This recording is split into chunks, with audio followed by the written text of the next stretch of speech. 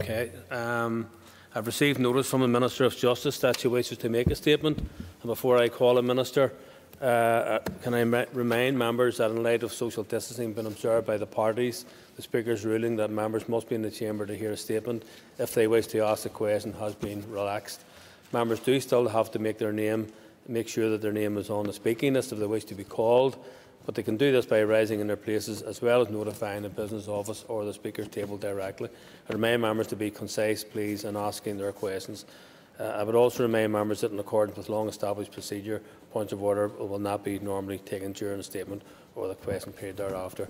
I call on the Minister. Thank you, Mr. Speaker, and with permission I wish to make a statement regarding a bilateral meeting under the auspices of the Inter-Governmental Agreement on Cooperation on Criminal Justice Matters, held virtually on Friday the 27th of November 2020. This was my first such meeting with Helen McEntee, TD, the Minister of Justice, at which I represented the Executive. I intend to continue the practice introduced by former Justice Minister David Ford of making periodic statements to keep this Assembly informed of meetings held under the auspices of the agreement. The Inter-Governmental Agreement on Cooperation on Criminal Justice Matters provides the framework for North-South cooperation in this area. It provides for meetings between the Justice Ministers, North and South. Such engagement is very important. To a large extent, we share the same justice problems, issues and concerns. This was the first IGA ministerial meeting to have taken place since November 2016. This long gap came about as a consequence of the period of the Assembly's inactivity and the recent Irish general elections. The re-establishment of the ministerial meetings is particularly timely given the known impacts the coronavirus pandemic has had on justice systems and the as yet unknown consequences that will flow from Brexit. It's an extremely useful forum to maintain relationships with our counterparts in Ireland across a wide range of justice issues.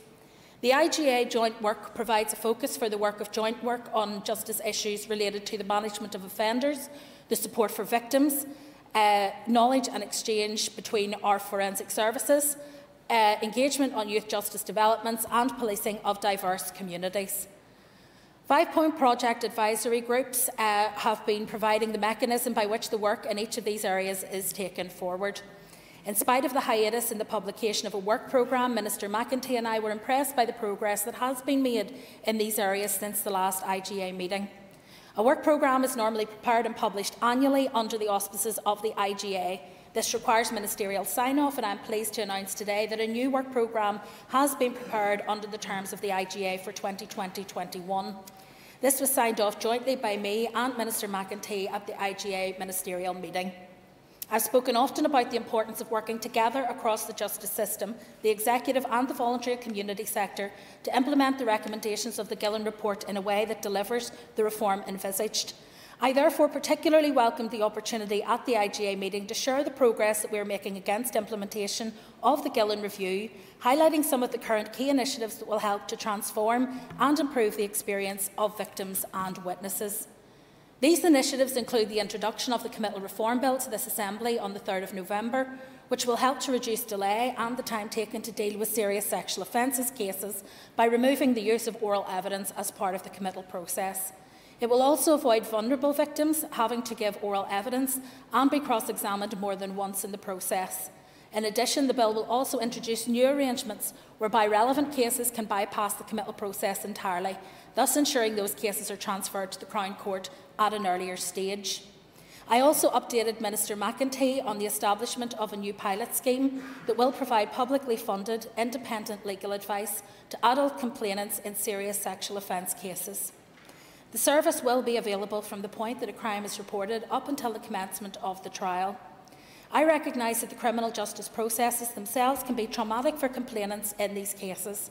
I am confident that this new initiative, which should be operational by the 1st of April next year, will help to support complainants as their cases progress and increase their confidence in the criminal justice system.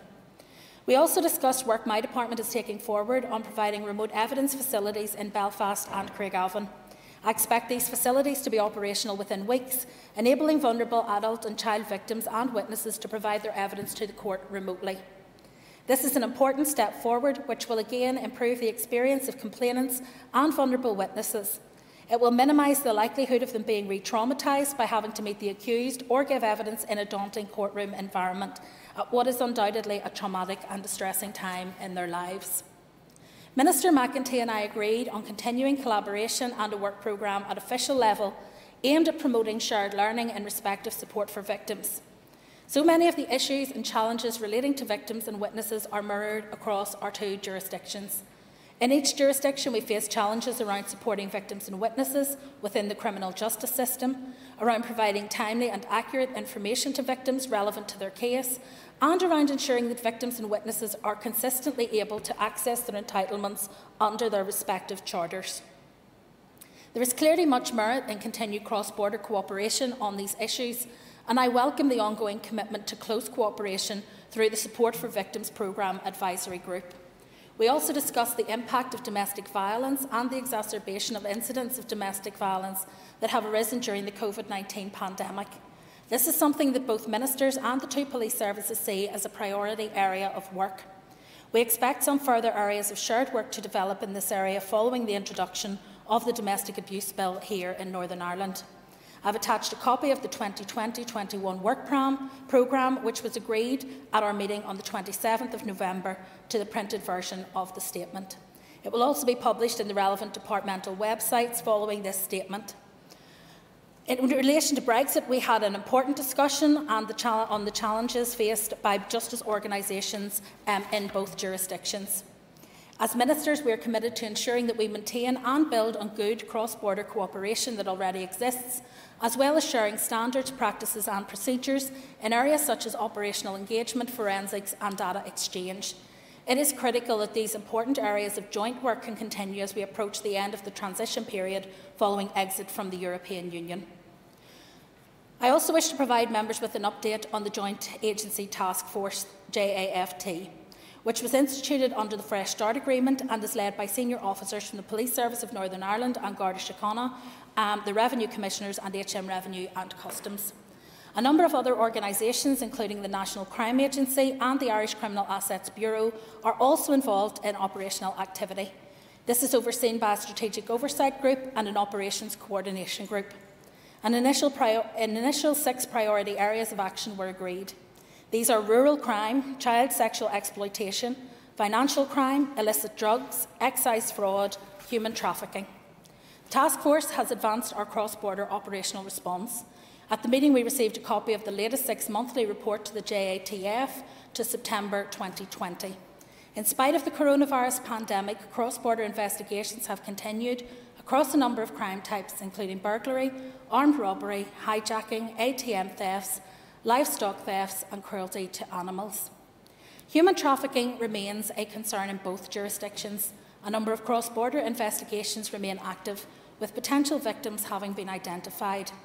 The PSNI Modern Slavery and Human Trafficking Unit and An Garda Síochána Human Trafficking Investigation and Coordinations Unit recorded 76 persons who have presented during the period as potential victims of human trafficking in Ireland and Northern Ireland. During this reporting period, the coronavirus pandemic has negatively affected organised crime groups in terms of their illicit production facilities due to international restrictions on the movement of people. However, this is assessed as a temporary effect and illicit production remains a significant threat. There are currently a number of cross-border excise fraud investigations that are being pursued by the authorities on both sides of the border. There are a total of 15 financial crime investigations ongoing under the auspices of the cross-border JATF. The investigations are being conducted by the PSNI and Garda Síochána, CAB and the NCA, supported by HMRC, the Revenue Commissioners, and incorporate a range of criminal offending, including drug trafficking, cigarette smuggling, modern slavery and human trafficking, theft and fraud. In addition to criminal investigation powers, non-conviction-based asset recovery powers are also being utilised in both jurisdictions to disrupt OCGs and recover the proceeds of crime. This reporting period witnessed 3 large law enforcement agency interventions on both sides of the Irish Sea, resulting in approximately €9.7 million of drugs being seized. Minister McEntee and I will take receipt of the formal 6-month update from the Joint Agency Task Force at our next meeting, and I look forward to be able to report on further success of the Task Force to this Assembly in May. In conclusion, I am committed to maintaining our excellent criminal justice cooperation with Ireland between our respective law enforcement agencies. The strong levels of engagement between our respective criminal justice agencies is all the more important as Brexit negotiations reach a conclusion and we begin our exit from the European Union structures. Thank you. Thank you, Minister. And I call Paul Given, the Committee for Justice Chairperson. Thank you, Mr Speaker, and can I thank the Minister for this statement and coming before the House to provide it. Long before Brexit, there has been a crime bonanza on the border exploited by criminal organisations, paramilitary organisations, and a lot of these issues the Minister has referred to have taken place for many years. In the discussions with her counterpart in the Republic of Ireland, what measures are going to be taken that post-Brexit there will be a serious level of engagement to tackle the criminality that has existed for many years at the border? Mr Speaker, the Chair of the Committee is of course correct that there has been a history of criminality on both sides of the border, and I think that is true in almost all border communities right across the globe, because people will work to exploit those differences at the interface in order to be able to continue with their criminal activity. It will be, of course, a matter for the future security partnership, if such a security partnership can be agreed, in order to ensure that we maintain the kind of streamlined and effective and efficient working that we currently have on a cross-border basis. However, I am reassured that the work that has been done by my department and by the Department of Justice in the Republic of Ireland is building upon the good cooperation and collaboration that we have.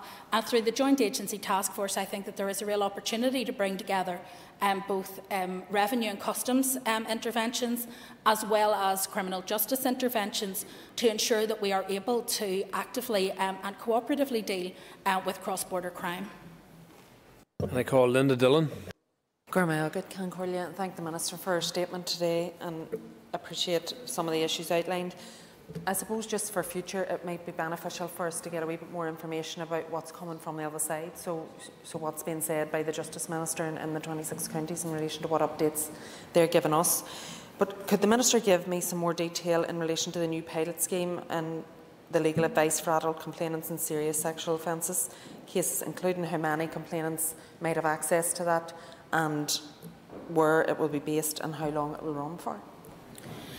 With respect to that, I'm happy to write to the member with further details. In respect of my statement, obviously it is about my engagement with Minister McEntee. She will also be making a comparable statement to the Dáil in due course.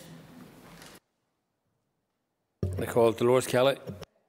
Thank you, Mr Speaker, and I welcome the Minister's positive engagement with her counterpart in the South, and indeed in particular the issues around sexual and domestic violence. But I think it's very worrying in the week that's in it and the day that's in it, Mr Speaker, that we examine a wee bit more closely the operational engagement, forensics and data exchange in the absence of the agreements that are going to be lost to us whenever they Britain leaves the EU. So in terms of the data exchange around forensics, fingerprint, DNA and indeed the European arrest warrant, I know that there's unprecedented cooperation between the PSNI and Garda Síochána and now the two ministers. So what gaps and how are they going to be filled in the immediate aftermath of the UK exit?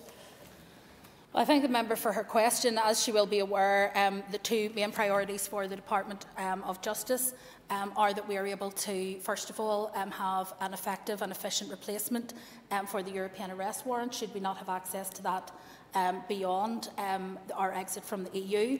And the second area, which is our priority, is for data adequacy agreements to be sought. Data adequacy agreements have been sought by other countries, particularly in relation to GDPR, and so there is an effective way forward on that. But we will be the first to seek a data adequacy agreement when it comes to justice measures, and so it is as yet untested territory. However, both departments have worked closely together in order to ensure that we do have mechanisms, effective mechanisms, to continue with our cooperation on a legal basis in the interim while those things are done. However, it would be our view that should there not be a future security partnership agreed as a result of Brexit, it would be important that the Home Office take forward as a matter of urgency bilateral negotiations under the protocol with the Irish Government in order to ensure that all of the various justice measures that may be compromised by Brexit can then be streamlined and improved through a bilateral agreement. And I call Doug Beattie. Thank you, Mr. Speaker, and I thank the Minister for a really useful statement. And if I can ask, and apologies if I'm swaying into the operational side of things a little bit, but it's really just her view on this, if she can't go into any detail. But as you well know, that a lot of the crime that happens across the border is paramilitary organised, and that is financial crime, illicit drugs, excise fraud, even human trafficking. So can I ask the Minister, the JATF, how do they coordinate with our own paramilitary's task force and feed into the action plan on paramilitarism, criminality and organised crime? Well, the member makes a very good point, and as he knows, in terms of our own paramilitary and organised crime task force, obviously the PSNI are the main coordinating body, and so the work that is done through the JATF will also be reflected in terms of paramilitarism more generally.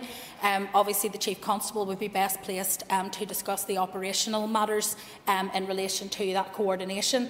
However, we also, as the member will be aware, we are also doing work in order to enhance our capability when it comes to civil recovery, for example, under unexplained wealth orders, freezing of criminal assets in banks and forfeiture orders, because I think all of those will help us to fight against organised crime. And as he rightly says, the division between organised crime and paramilitarism is often paper thin, if at all. And I call John Blair. Can I thank the Minister for her statement?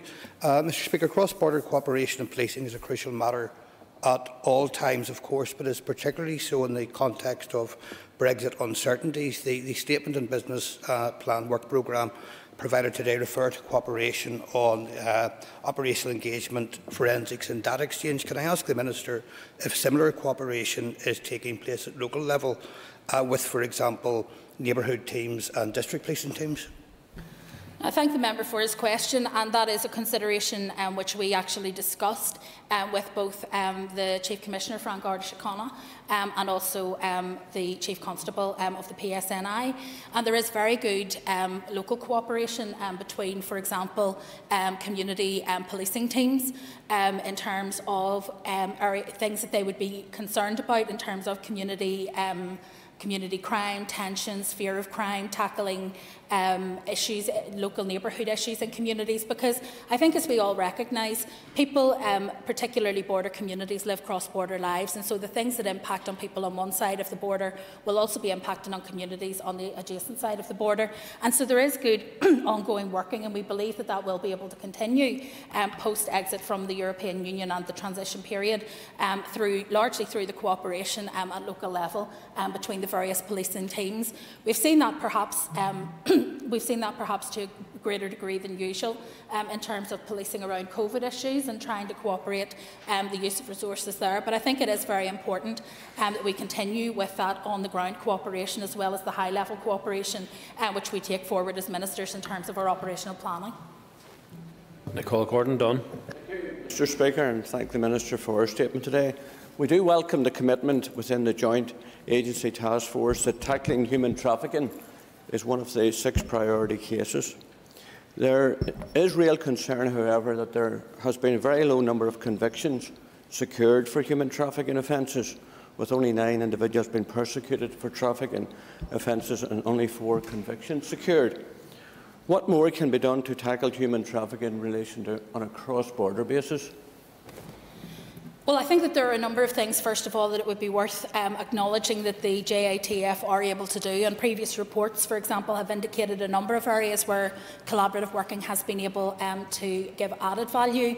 There is increased availability of law enforcement to target, intercept and seize tangible criminal assets, but also to interrupt and disrupt criminal activity, particularly those that would lead to that would lead to crime groups having financial incentives for their work, and human trafficking falls within that category because, unfortunately, those involved in human trafficking do not treat people with human dignity, but instead treat them as though they are commodities to be traded. And so I think it's hugely important. There's also been enhanced identification of organised crime groups that work across the border, better communication and stronger relationships between law enforcement, both north and south, which is also important. And whilst there has been previously strong cross-border links, the ability to run coordinated operations has a particular value, particularly, I think, with issues like organised crime and with human trafficking. Opportunities also for enhanced and streamlined information and intelligence sharing, and opportunities for joint training, all of which will impact on the issue of human trafficking. I think it has to be said, Mr Speaker, that those organisations which are engaged in trafficking of anything at all as part of their organised crime networks will use those routes in order to traffic drugs, contraband, cigarettes, whatever it might be, and will use them just as readily to traffic individuals.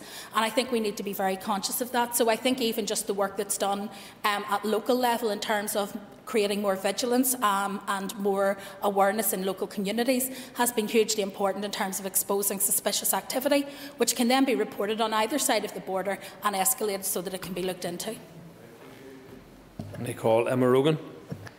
The Minister has noted that both ministers and the two police services see domestic abuse as a priority area of shared work, which is welcome. A particular focus should be on those living, working and residing in the wider border regions. Can the Minister outline today some details of her discussions with Minister McEntee about any joint work that was done to tackle domestic abuse during the recent pandemic? Well, first of all, there was quite a lot of work done on both sides of the border in terms of communication, and I think that that was a key aspect of this, because people will listen to the media, they will access Twitter, they will access social media and also mainstream media in much the same way, regardless of where on which side of the border they live. So the coordination of us being able, for example, to bring forward more advertising to raise awareness has also been important. As the member may be aware, the Republic of Ireland have also had the O'Malley review of domestic abuse and vulnerable witnesses, particularly in terms of prosecution of sexual offences. So that work would very much mirror the work that was done by Gillen around particularly sexual offences, and it has been good for us, for example, to be able to look at areas where we have been piloting certain approaches to dealing with vulnerable witnesses, and then can feed that through to our counterparts in the south. And there are other areas where they are piloting the issues and we're able to learn from their experience. So I think that that kind of cooperation and collaboration, whether it is in relation to domestic abuse or whether it is in relation to sexual offences, is something that we need to build on in the coming weeks and months. I think across this island there are people clearly who are living in fear in their own homes, who are subject to domestic abuse and to violence, and we want that to stop.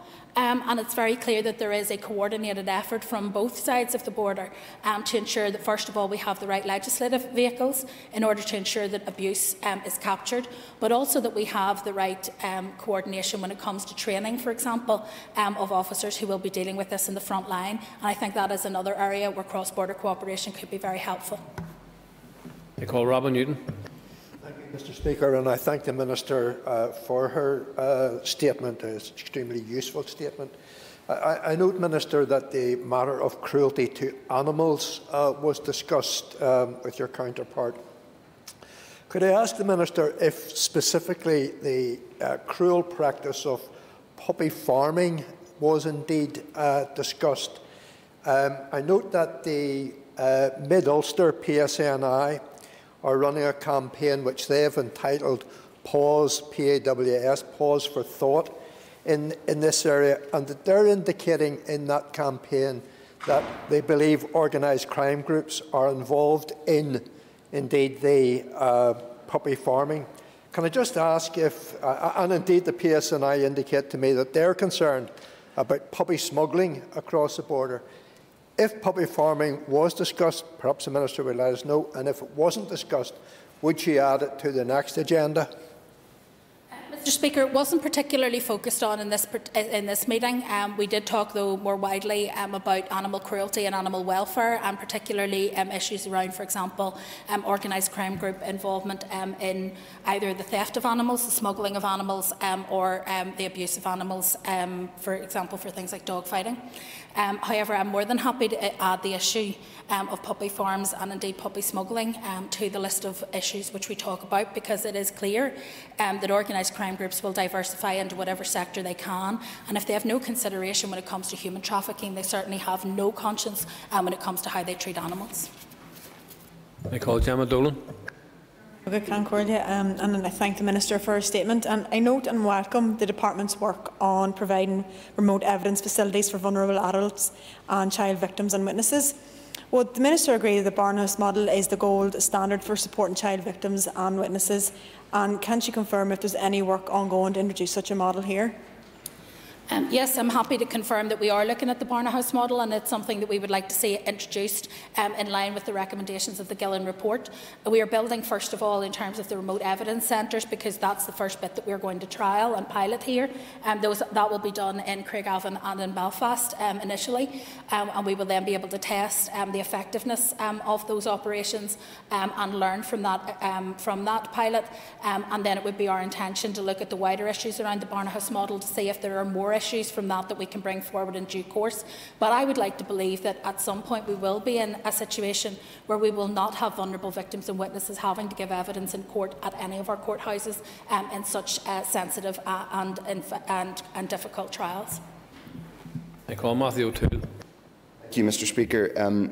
Minister, thank you for this update. It is, however, mildly perplexing that with just a couple of weeks until the end of the transition period, Brexit has just 3 short paragraphs in this statement. To that end, and given the importance of the issues outlined in relation to the end of the transition period, can the Minister update us on her reasonable worst-case scenario, one that may have been presented to her by officials, for what happens in terms of cross-border law enforcement if there is not a deal by the end of this year? And secondly, can I invite her to set out her position today to people who are still considering that no deal is a good outcome for any part of the United Kingdom? Can I offer her the opportunity now to make her position clear and that of the Northern Ireland Executive to people who are still toying with that idea? Well, I thank the member for the opportunity to do so. I wouldn't wish people to think because it's 3 short paragraphs in my statement that it didn't get sufficient attention at the meeting. I can assure the member it certainly did. There has been a lot of preparatory work done, that's the first thing I want to say, with my own department and with the Department for Justice in the South. So there's been a lot of preparatory work done in terms of how we can reinforce our cooperation, how we can ensure that we're able to continue with joint operations, and indeed how we can ensure that we're able to continue to share data on a legal footing, because of course goodwill is not enough when it comes to Brexit. However, it's clear that there would be significant obstacles presented to us in terms of both delay and cost were we not to have a fully agreed future security partnership. And as we know, that future security partnership is inextricably linked to having a wider agreement.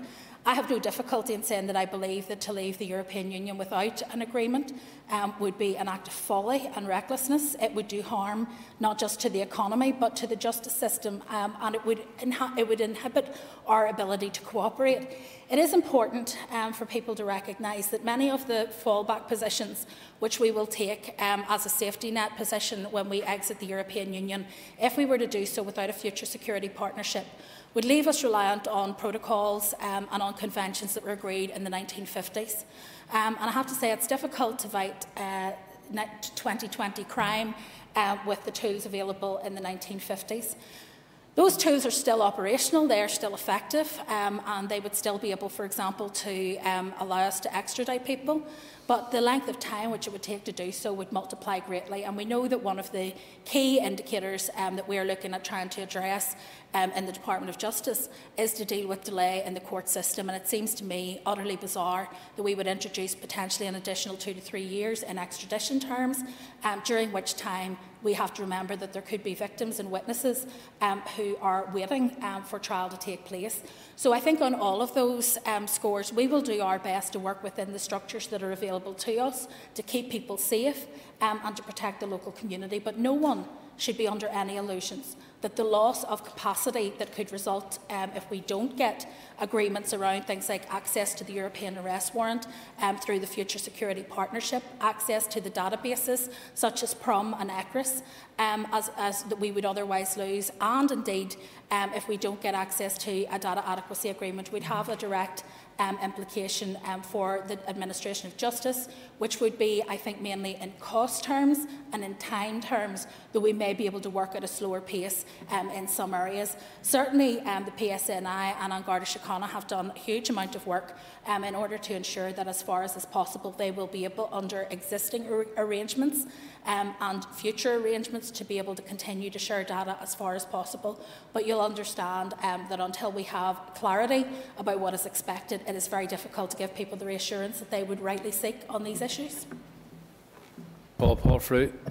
Speaker, due to the PAPANI arrangements, which is the management of sexual offenders, there has always been concerns and blind spots when an offender travels across the border multiple times. Can the Minister, and nothing to do with Brexit of course, it's just always been a concern and a problem, can the Minister enlighten this House to the improvements that have been made over the last number of years on the management of sexual offenders between two jurisdictions?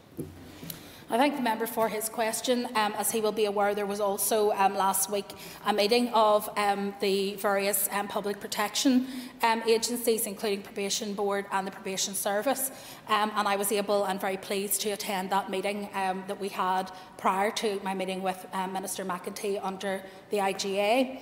The PPAG carries out its work in a very positive and progressive and professional manner, with representatives from probation, police, prisons and justice departments in Northern Ireland and Ireland.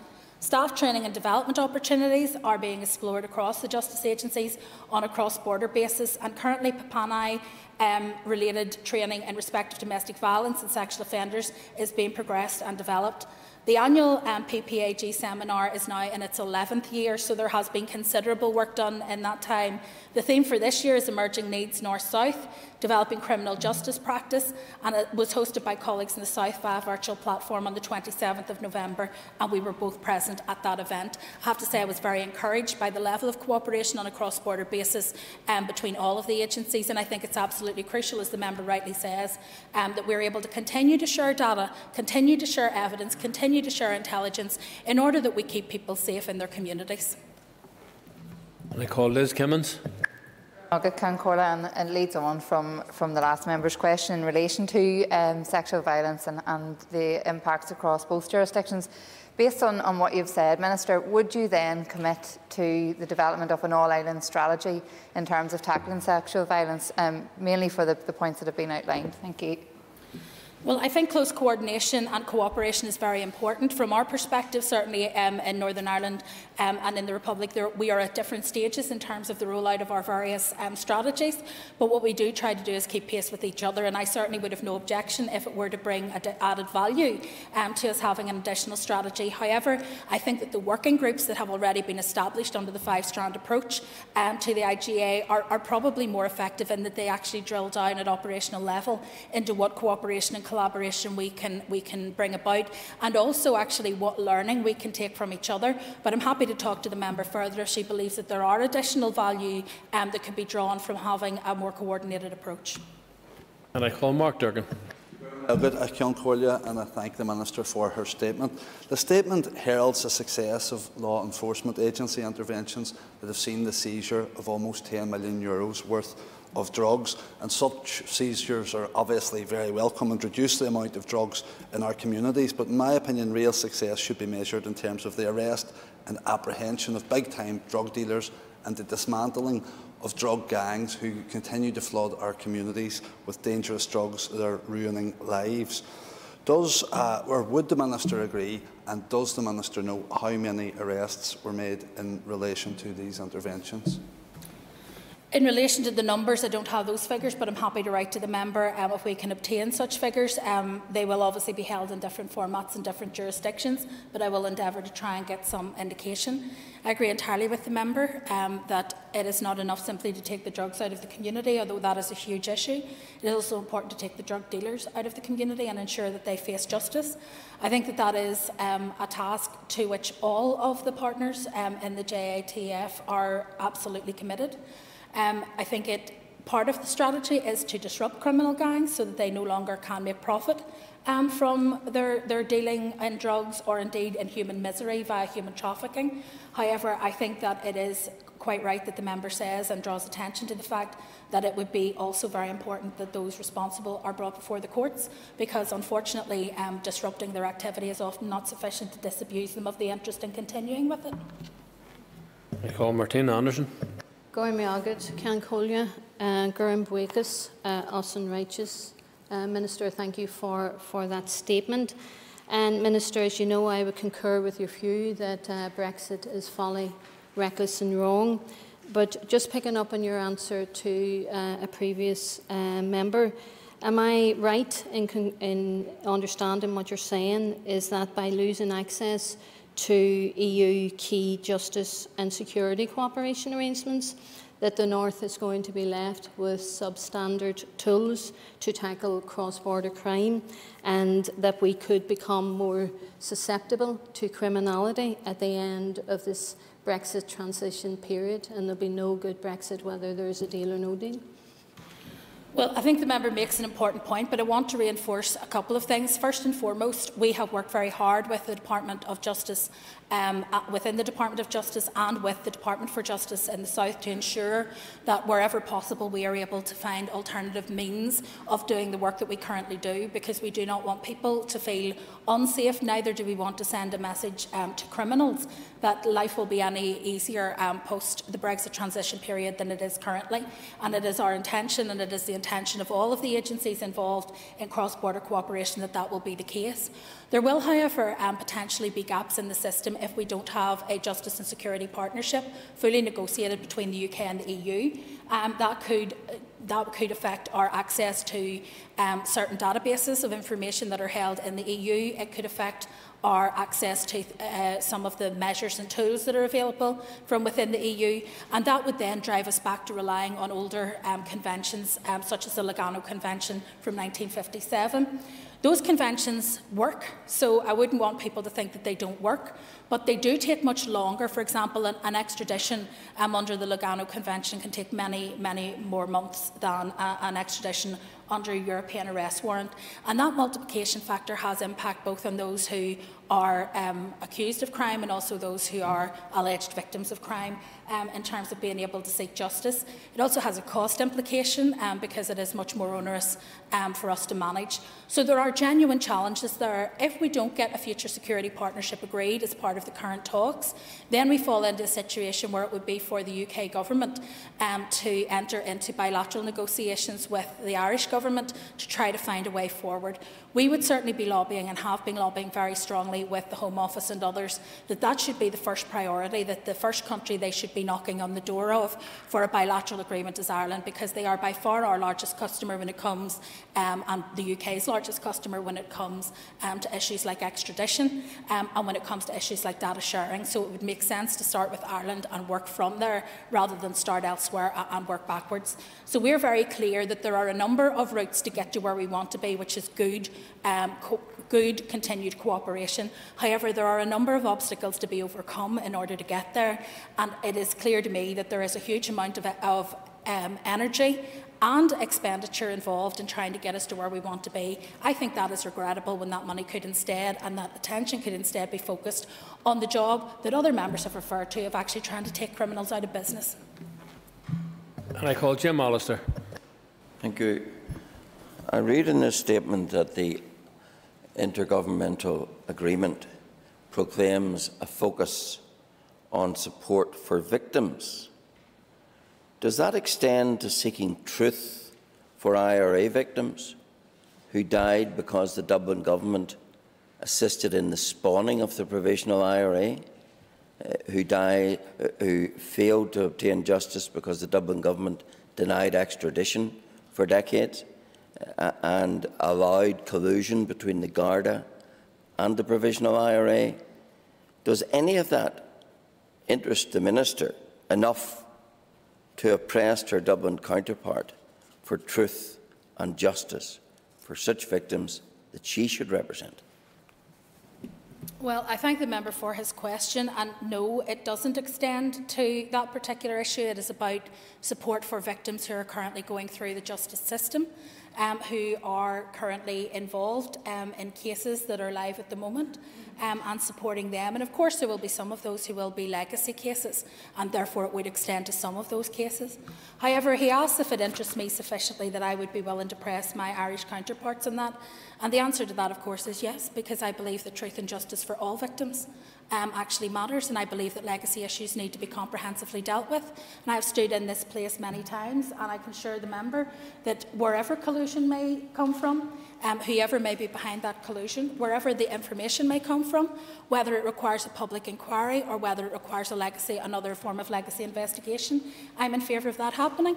And I want to reassure the member that as leader of the party, but not only as leader of the party, as Minister of Justice, that I recognise fully that us not being able to resolve legacy issues is having a toxic effect on our ability to deliver justice in many communities in the here and now. It is polluting our ability in terms of the new start that we have for policing and justice to be able to move forward. And so I believe it is incumbent on the British and Irish governments and all of the parties in this chamber to find a comprehensive way forward, whether that be the Stormont House Agreement, which is what we signed up to, or whether that be an alternative proposition that is to be put to us that we have yet to see. It is important and incumbent on all of us to find a way forward that delivers for all victims in terms of truth and justice. It cannot continue to be dealt with in a piecemeal way, in a piecemeal fashion. It is not fair on victims, and they should be at the forefront of our consideration in those matters. And that concludes questions on the statement. Members, please take your ease for a moment or two. Thank you.